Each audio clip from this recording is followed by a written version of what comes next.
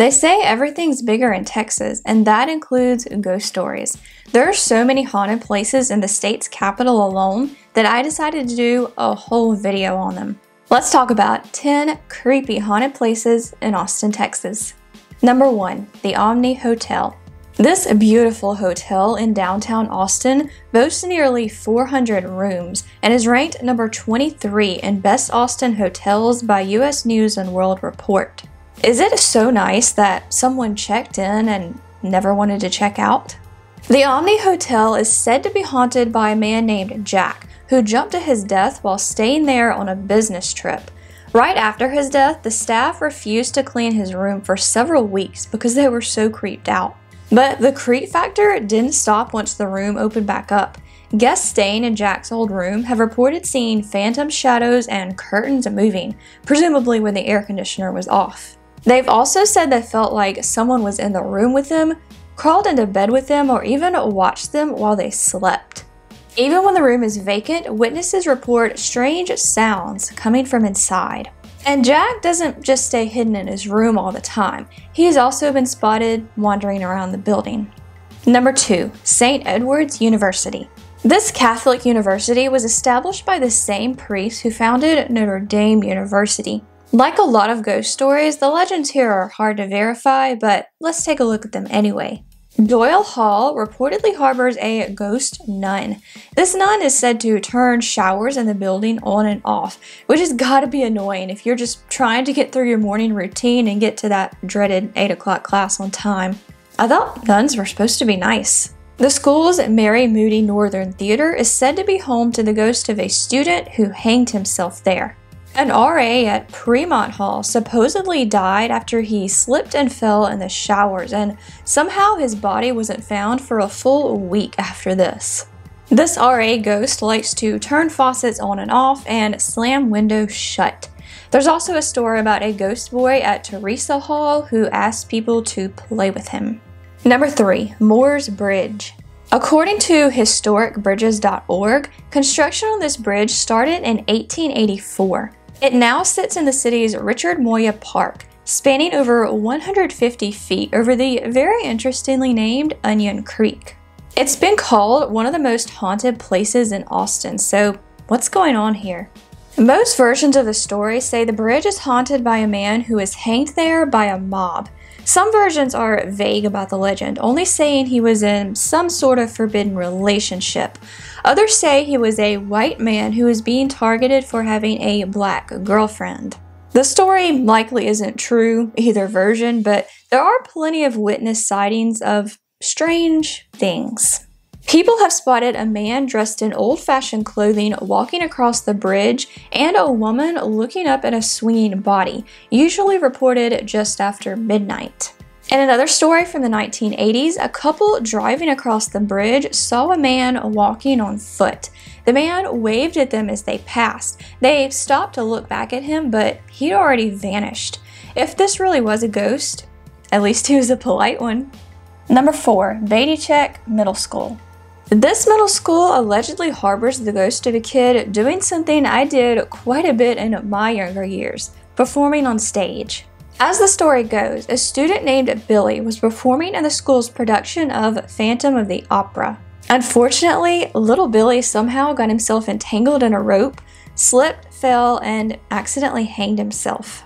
But Billy didn't seem to leave the auditorium, even in death. He's now said to push students off the stage, but he also has a nicer side, helping performers remember the lines if they flub them during a performance. If this all sounds like something straight out of a horror movie, it kind of is. This ghostly legend is pretty similar to the 2015 supernatural horror movie The Gallows, though I doubt this was intentional. I don't usually say this in my videos, but since there are 2 schools on this list, I kind of feel compelled in this case. Please do not visit this school in an attempt to find ghosts or anything else creepy.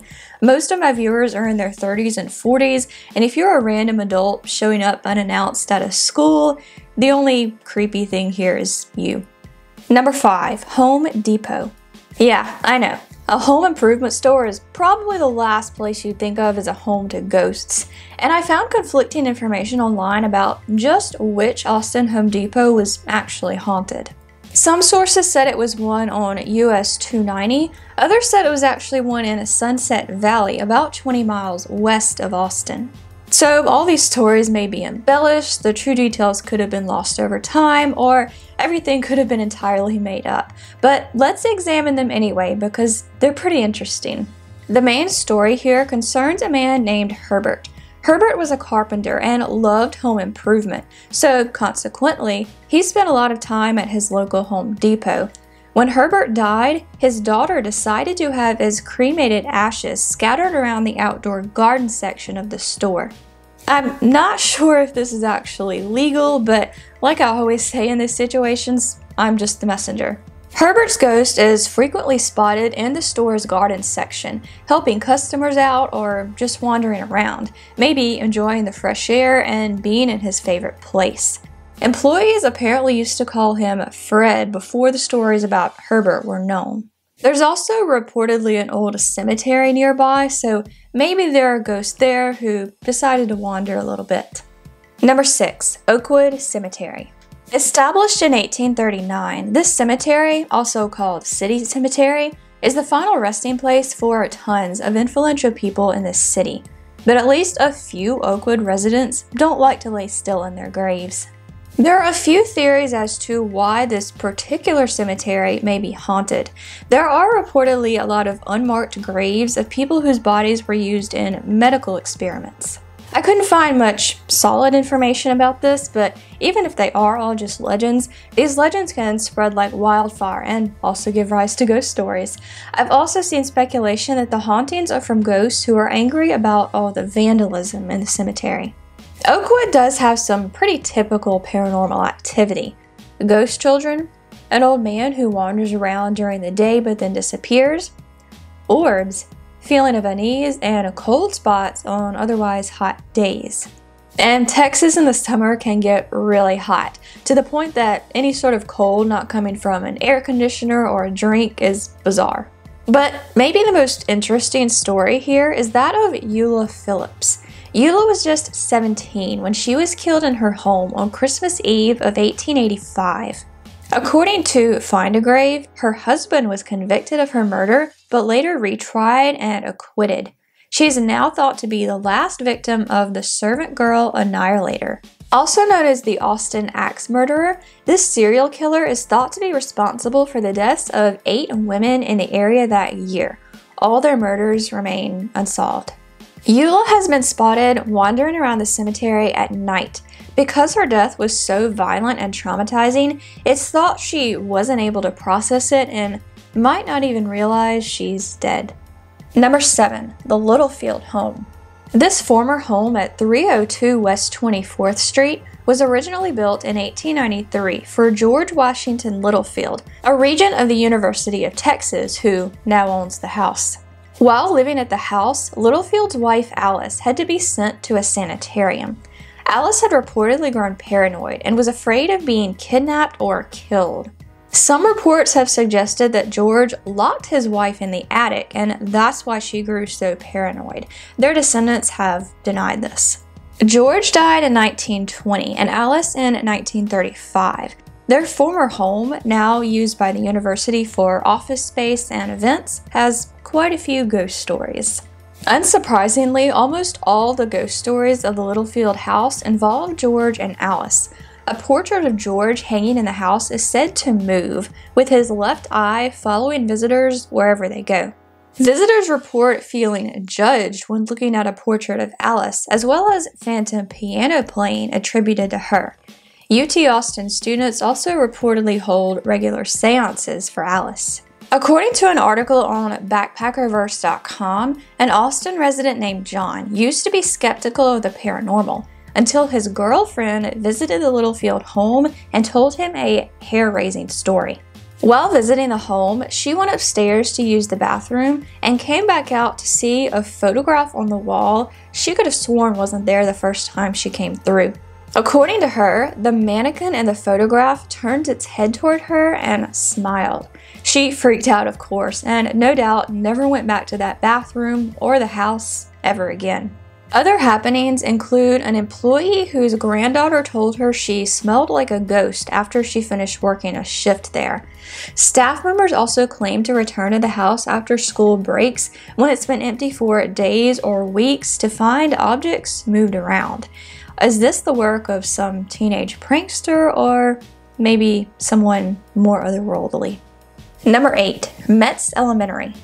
If Silent Hill taught us anything, it's that elementary schools, commonly associated with carefree children, can actually be really creepy. And Metz Elementary has an unusual legend behind it.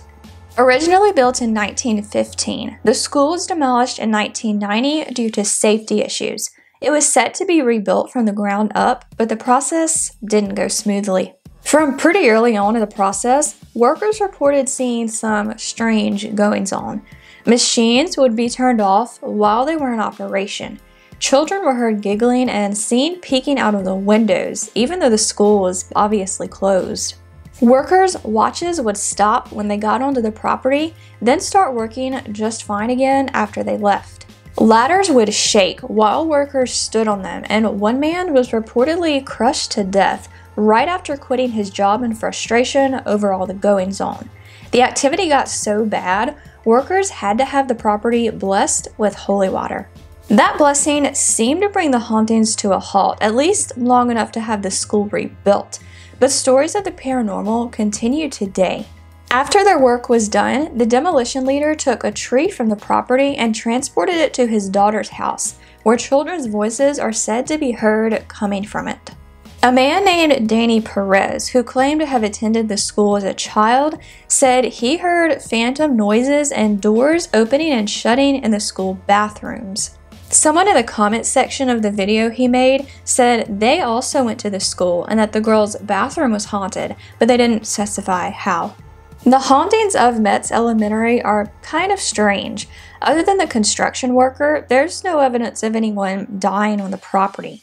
But the story was interesting enough to get some brief TV attention. It was featured on an episode of Haunted Lives True Ghost Stories back in the 1990s.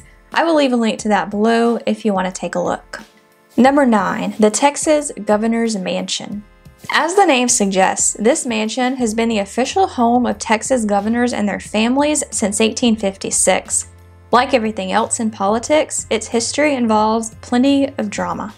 The most famous story of the haunted governor's mansion involves a 19-year-old boy who lived in a guest house on the property when Pendleton Burrough was governor, toward the end of the Civil War. One day, this boy, or man, I guess, visited the mansion and fell in love with a young female relative of Murrah's. Some versions of the story say it was his daughter, others say it was a niece or a cousin. Either way, this young lady rejected him, and he shot himself in his room. Guests have reported paranormal activity in the room ever since, including cold spots, rattling doors, loud banging, and a young man screaming in anguish with his face pressed against the window. The activity is said to increase on Sundays, the day of the week he died. The room was eventually sealed because of all the complaints, but when it was later unsealed, the hauntings resumed like nothing had ever happened. And Pendleton Burrough, the relative of this teenager's object of affection, is also said to roam his former house. Visitors report seeing him wandering around the grounds and surrounding properties. Another former governor, Sam Houston, has also been spotted close to a bed he bought while he lived there. But he is apparently a pretty shy ghost. If you try to talk to him, he disappears. Another ghost is that of a woman who used to work at the mansion but was allegedly fired after getting pregnant by someone in the mansion. It's not clear just who this mysterious baby daddy was.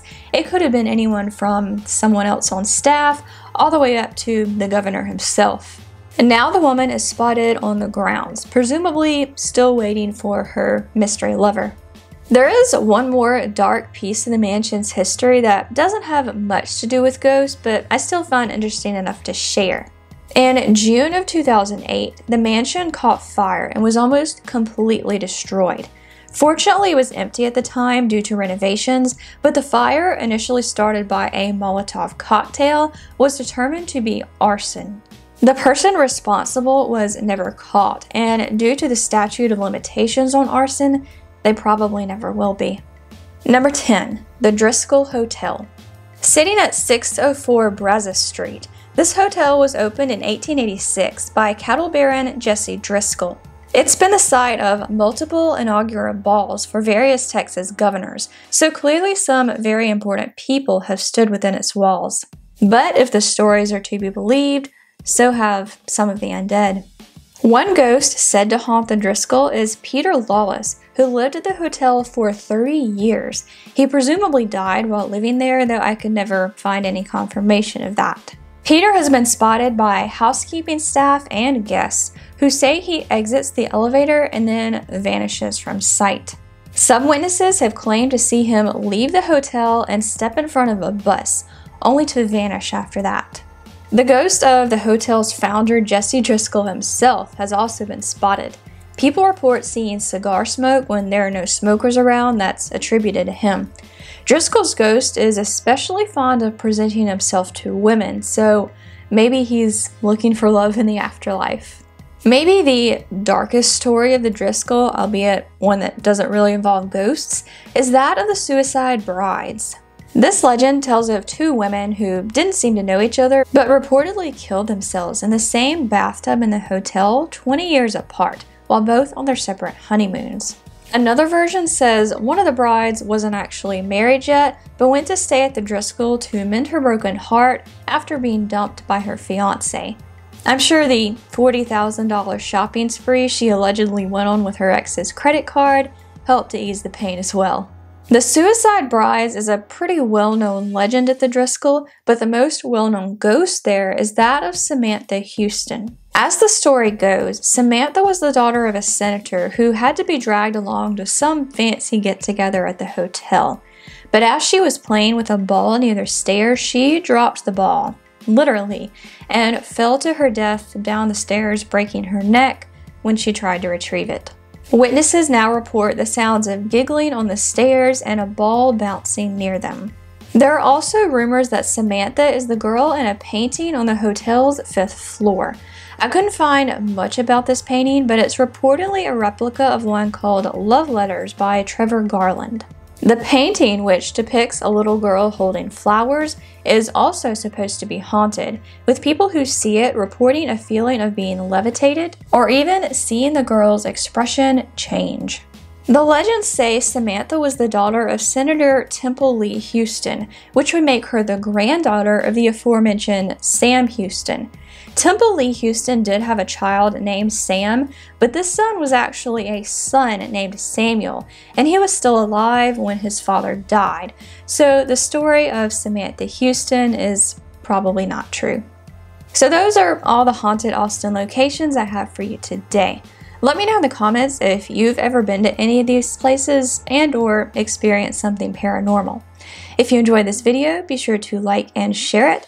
And for more paranormal videos, true crime, and other general dark content, I hope you'll consider subscribing and hitting that bell. Sorry if my voice sounds a little bit off today. Allergies are getting to me a little more than usual. It's just that time of year. Thanks for watching and have a creepy day. Bye guys.